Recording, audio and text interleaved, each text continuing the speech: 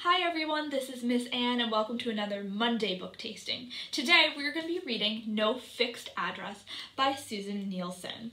And this book is about a youth who is experiencing homelessness. He makes an appearance on a game show, and it is revealed on that game show that him and his mother are experiencing homelessness. So we're going to read about 20 pages of the book, and then afterwards I'm going to go over some good read-alects. As a reminder, we also have on Beanstack our reading challenge called Read Book, and that is about helping people to both see themselves in books, reflected, in books, but also to see how other people are experiencing the world around them. So we call that Windows and Mirrors. So Read Book has a variety of challenges, like in this case, reading books about those who are experiencing homelessness. So if you're interested in reading diverse books, check that out on our Beanstack account information. So that's on warminstertownship.beanstack.org. Now, without further ado, let's get on to reading our book for this Monday book tasting called No Fixed Address by Susin Nielsen. November 27th, 12:05 a.m. My leg jiggled up and down. I shifted from one bum cheek to the other. My palms felt damp, and my heart was pounding. I've never been interrogated before. You're not being interrogated, Felix. We're just having a chat. Are you going to record it? Why would I do that? It's how they do it on TV. Well, we're not on TV. The cold from the metal chair seeped through my pajama bottoms. Do cops watch cops shows? Well, of course. But isn't that like bringing your work home with you? Constable Lee smiled. Her teeth were very straight. My powers of observation, or POO, told me that she came from a middle-class family, one that could afford an orthodontist. My POO also told me she enjoyed her food. The buttons on her uniform were strained to the max. Not really, she answered. It's escapism for us, too. And we get to shout at the TV if they do something totally bogus. Like what? Like record this type of conversation. We only record a conversation if someone has been charged with a crime or is a suspect in a crime. Are you recording Astrid right now? I can't answer that. Oh boy, I hardly ever cry, but all of a sudden I thought I might burst into tears right in front of a cop. I think she could tell because she added, I highly doubt it. I breathe in, I breathe out. I sat up straight.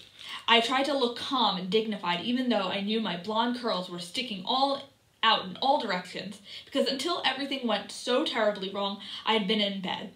Plus, I was wearing my ancient Minions pajamas, which were juvenile and way too small. Constable Lee and her partner hadn't given us time to change. I'd like to call my lawyer, I said. Let me guess, you got that from TV too? Well, yeah. Do you have a lawyer? No, but legally I'm allowed one, right? Except you don't need one. You haven't done anything wrong. So I could just leave? I suppose, but where would you go? I thought about Dylan and Winnie. Then I remembered that I told them I never wanted to see them again. When will they be done talking to Astrid? Soon, I'm sure. She stared at me, clicking her pen. Open, shut, open, shut. Mind if I ask why you don't call her Mom? She says it's too hierarchical. I scanned the huge room, full of desks and a handful of people for the 100th time. For the 100th time, I didn't spot Astrid. It'll be okay, I thought messaged her, because she's always telling me she'll receive anything I send her. I don't believe that anymore, but under the circumstances, it was worth a shot. For the record, I said to Constable Lee, Astrid is a great parent. Good to know, she tapped on her keyboard. I'm going to ask you a few questions, okay? Okay. Let's start with your full name.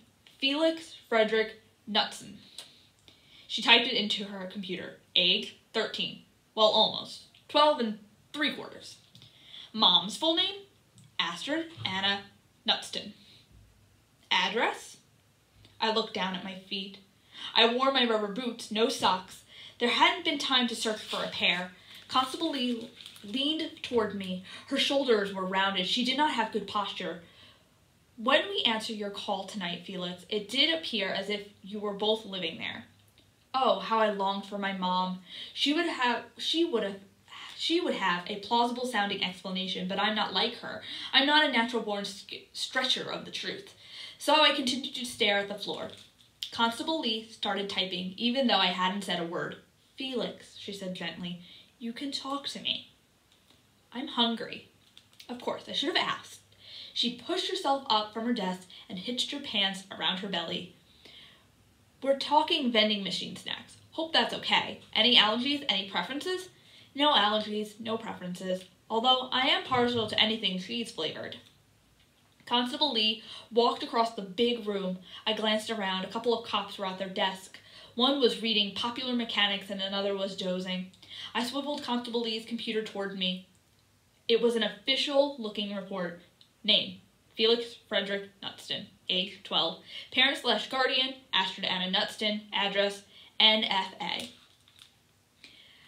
I'm pretty good at figuring out acronyms, and this one, given the context, came to me almost right away. No fixed address. I felt a ripple of dread. Astrid had warned me over and over, no one can find out where we live. Until tonight, I'd broken the rule only once. Our cover was blown. I tried to tell myself it wasn't my fault. I'd had no choice. I had to call the cops. If I hadn't, who knows what would have happened. Still, the bad guys got away. And who was at the police station? The innocent victims. Us. 2 bags of cheesies landed on the desk in front of me, along with a can of Coke. Aren't we a nosy Parker? Constable Lee said, as she swiveled the computer screen back. No one can agree on the origin of that expression, I said. Some people think it came from an archbishop in the 1500s named Parker, who asked too many questions.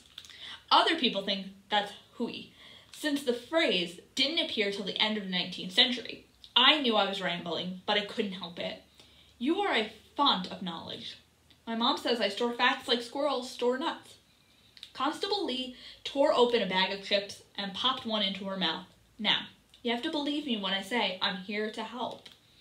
I wanted to believe her, but I kept thinking of my mom, who snorted like a pig whenever a police car drove past, who liked to say, never trust that man. Which man? I'd asked when I was stronger. The man. It's an expression. It means any man or woman who's in a position of authority. So all I said to Constable Lee was, thanks, but we don't need any help. Really? Really. We'll be moving very soon. Yeah? Where? I don't know yet, but I'm coming into some money. The only question is how much. An inheritance? No. Selling some valuables? No. Robbing a bank? Very funny, no. So where's this money coming from? A game show. Well, now I'm intrigued. Tell me more. About the show? Constable Lee put her feet up on her desk. About everything. I studied her face. My POO told me she was a decent person. Maybe if she knew the truth, she would see that we'd done nothing wrong. So I poured a bunch of cheesies down my throat. Then I told Constable Lee the whole truth and nothing but. Next chapter. A brief history of homes. We haven't always lived in a van. That only started 4 months ago. BV, before van. We lived in a 400 square foot basement. Before that, we lived in a 600 square foot apartment. Before that, we actually owned an 800 square foot condo. And before any of that, we lived with Mormor. Mormor's house. Mormor means mother's mother in Swedish. She was my grandmother. Astrid and I lived with her in her bungalow in New Westminster, just outside Vancouver until I was 7. Her house was crammed full of knickknacks from Sweden. She must have had 50 red and blue wooden Dalarna horses. She also had a very large tomte collection. Tomtar, plural for tomte, are mischievous gnome-like creatures in Swedish folklore. They watch over you and protect your family. But if you don't trust them with respect, they can also be cruel. They might play a trick on you, or steal your things, or even kill your farm animals. Mormor gave me my own tomte on my 5th birthday, one she'd made herself out of felt. He was 4 inches tall, with a long white beard, a red cone-shaped hat, and red jacket. Your own protector, she said. I named him Mel. Mormor looked after me when Astrid was at work. My mom had 2 jobs back then. She taught an evening painting class in Vancouver at Emily Carr University, and she answered phones in an insurance office. Once I'd saved enough, she'd say to me, we'll get our own place. She didn't like living with Mormor. But I did. Mormor took me to the park in the mornings, and in the afternoons, I played imaginary games like Pirate Ship and Fort and Outer Space while she watched her shows. Drew, Maury, Ellen, Phil, Judge Judy, The Woman on the View. They felt like friends. And I have Mormor to thank for introducing me to Who, What, Where, When with Horatio Blas. It was her favorite show, and it became mine too.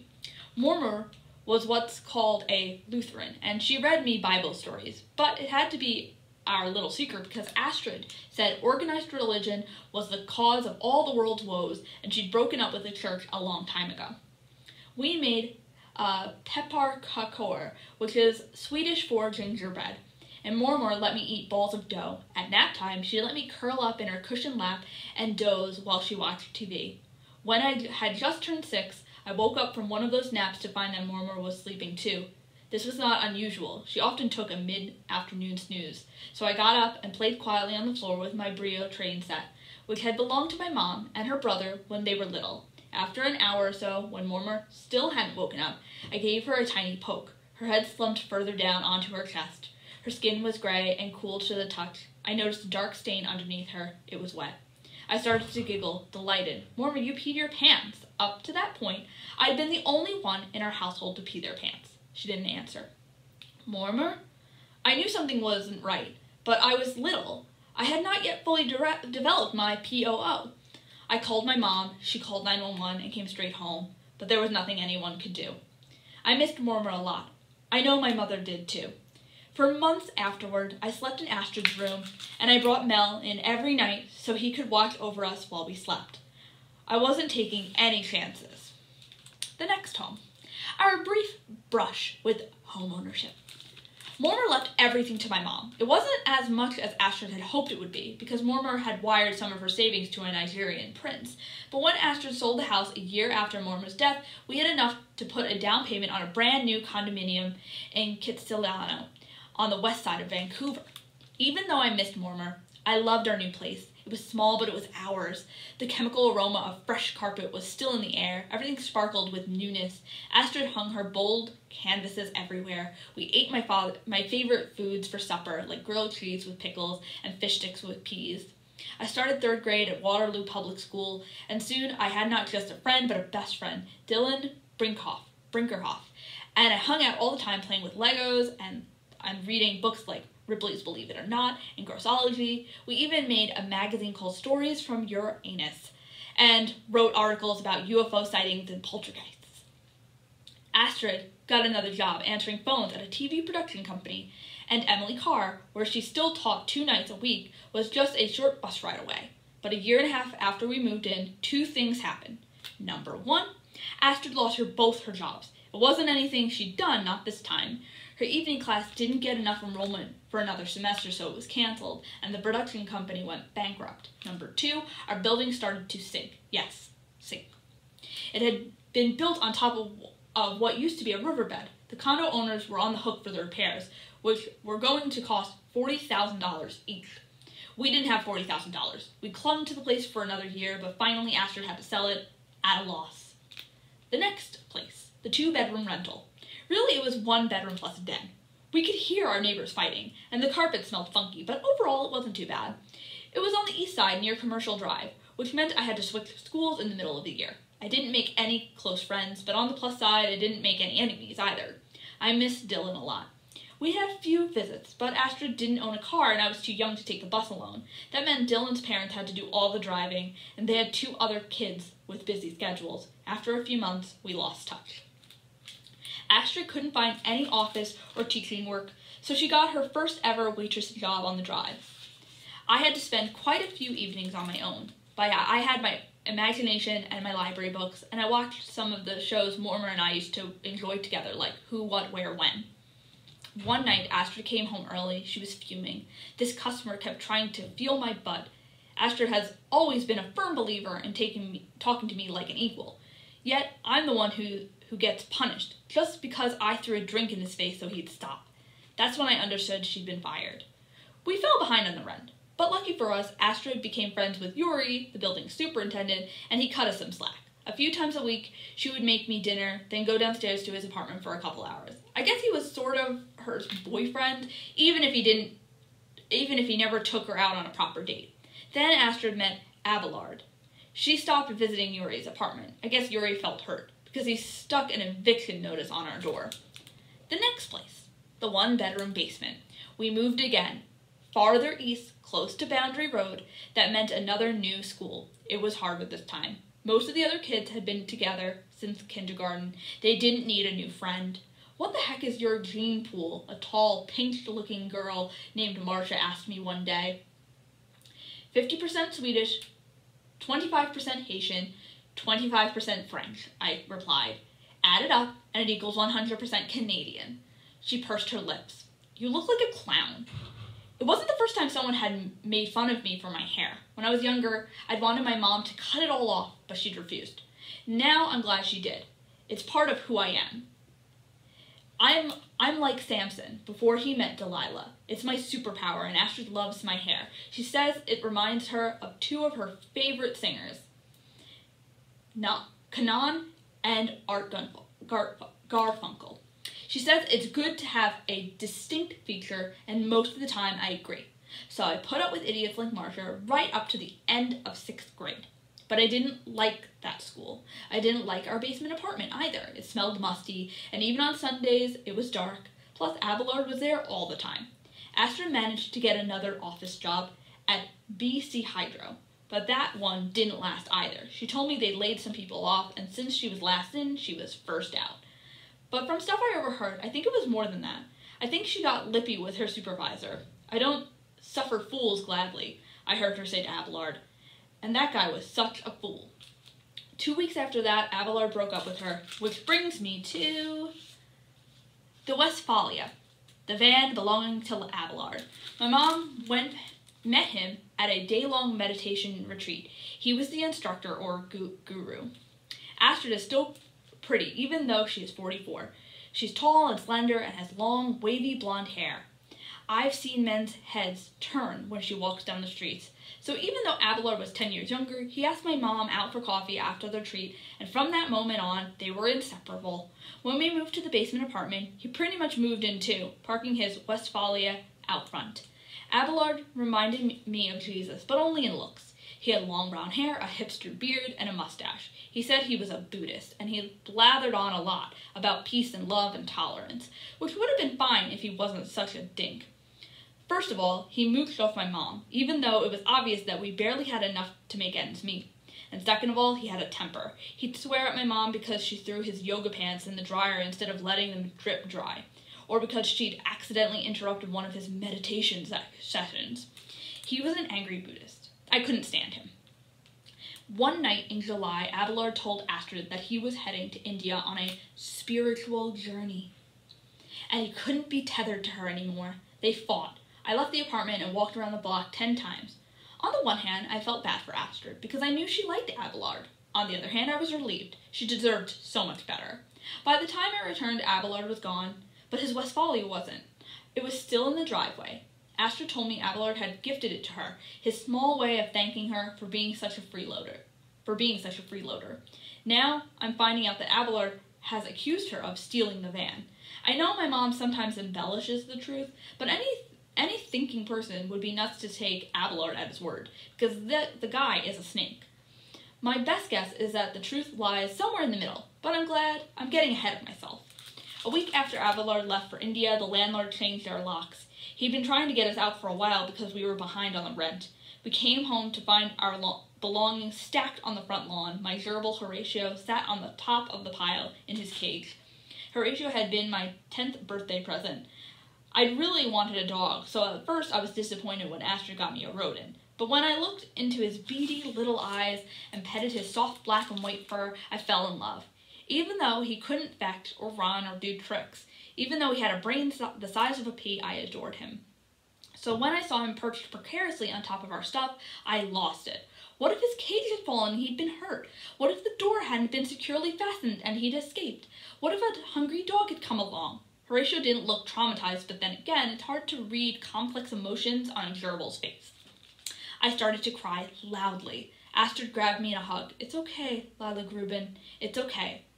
Lila Gruben is one of her pet names for me. It means little old man in Swedish. Apparently when I was born, that's exactly what I look like, bald and wrinkly. How is it okay, I wailed. We have nowhere to live. She gripped my shoulders and made me look at her. Don't you worry, I will figure something out. I always do. And that brings me to Soleil's house. Astrid started phoning her friends to see if someone could put us up for a few nights. Something my POO has taught me over the years is that my mom is really good at making friends, and even better at losing them. So I wasn't super surprised when Ingrid said no or when Karen hung up on her. Astrid thought for a moment, then she said, I'll try Soleil. Soleil was one of Astrid's students in her painting class at Emily Carr and a fellow mom. They'd become fast friends. Then 2 years ago, they had a huge fight. I heard the whole thing from my bedroom. It started out as a celebration because Soleil had sold another painting, this time for a record sum. But after they'd finished a second bottle of wine, Astrid started talking about the mediocrity of the masses and how she couldn't understand why boring, bland work like Soleil's was selling while her superior abstracts weren't. Soleil left in tears and they didn't speak again, until now. She says we can stay with her for a bit, Astrid said when she got off the phone. She looked just as surprised as I did. We packed everything into the Westfalia and drove to Soleil's new house near Main Street in King Edward. She was waiting for us in the driveway of a big modern home when we pulled up. Astrid whistled quietly. Someone's moving up in the world. Soleil smiled when she saw me. She's tall and broad-shouldered and has a friendly face. Felix, you've grown so much. Then she gave my mom a lukewarm hug. Astrid, how are you? What happened? Last minute renovation by my scumbag landlord. I almost had to admire how effortlessly the lies rolled off her tongue. Soleil helped us carry everything into a bright, spacious basement. A painting of yellow roses hung on the wall. I remember that, said Astrid. You painted it at Emily Carr, and you told me it was technically fine but emotionally dead. You didn't think I was living up to my full potential. Astrid's silence filled the room. I watched Soleil's pale skin turn bright pink. My rose paintings have become my bestseller. I can't seem to keep up with demand. My POO told me we were heading into dangerous territory. Would you like to pet my gerbil? I asked, but Astrid spoke before Soleil could answer. I'm happy for you, Soleil, I really am. I breathed a sigh of relief. Until she added, your work is perfect for corporate lobbies and boardrooms. Oh boy. Soleil wound her arms tightly around her chest. Our parents are arriving at the end of the week, but you're welcome to stay until then. You didn't mention that before, Astrid said. I'm mentioning it now, said Soleil, her gaze fixed on the yellow roses. Soleil and her family had plans for the evening, so Astrid and I walked over to Helen's Grill and ordered the all-day breakfast for supper. I felt anxious. Not having a place to live can do that to a person. The waitress brought us our plates. Why do breakfast foods always taste better at dinner? Astrid asked. It's a scientific mystery. We ate in silence for a while, then Astrid said, I have a fun idea. I looked at her, my mouth full of scrambled eggs. We'll live in the van, just for a few weeks, until I find us another place. Think about it, Felix. It'll be the ultimate summer vacation. The freedom, the adventure. My favorite book when I was 19 was On the Road by Jack Kerouac. It'll be a blast. I thought about it. The farthest I'd ever traveled was the Victoria. My entire class had visited the provincial parliament building when I was 10. Marcia had pulled my hair on the bus the whole way there and the whole way back. Could we travel? Go across BC? Or maybe as far as the Rockies? Of course.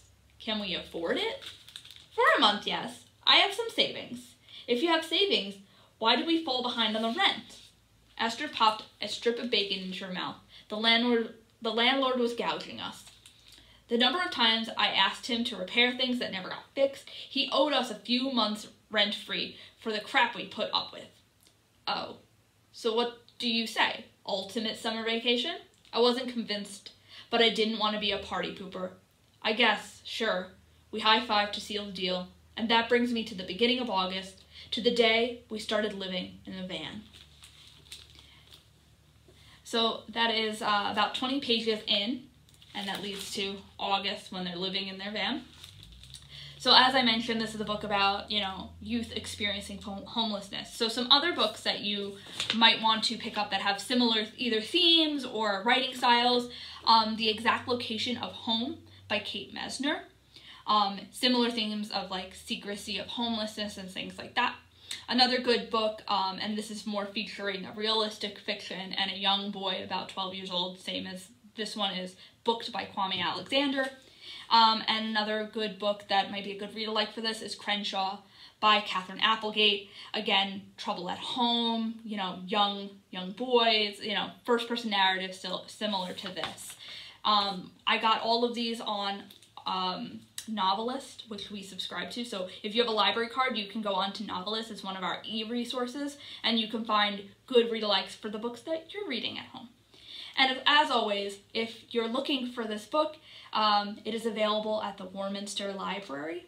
And we hope that you guys are doing well, and we hope to see you guys very soon at our library. Until next week, we'll be reading another one. We'll be reading Ghost Boys next week. So until then, have a great day. Bye, everyone.